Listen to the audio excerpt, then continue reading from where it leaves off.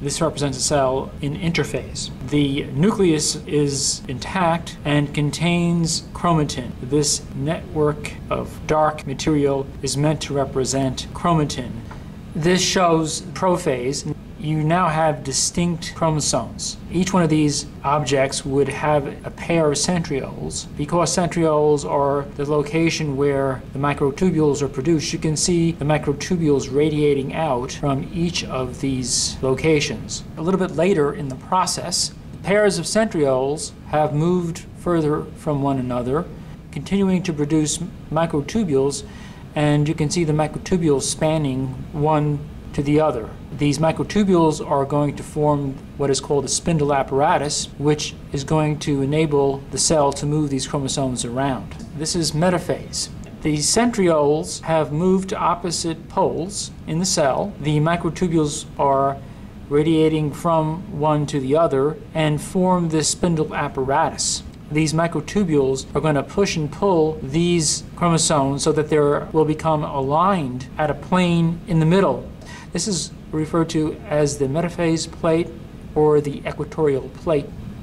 Each of these replicated chromosomes, which are called chromatids, are going to separate from one another, and they're going to be moved to either end of the cell by means of these microtubules.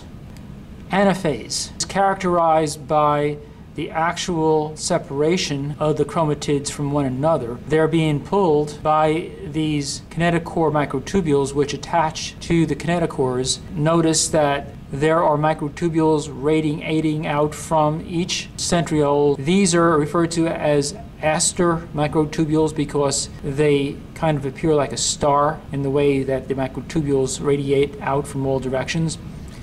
This shows the final phase of mitosis, telophase, where the chromosomes have now separated from one another, moved to opposite ends of the cell. You can still see that microtubules of the spindle apparatus are connecting the two regions where the chromosomes have moved. The process of cytokinesis, where the cell actually starts to divide, is represented here by this cleavage furrow that you can see on either side of this model.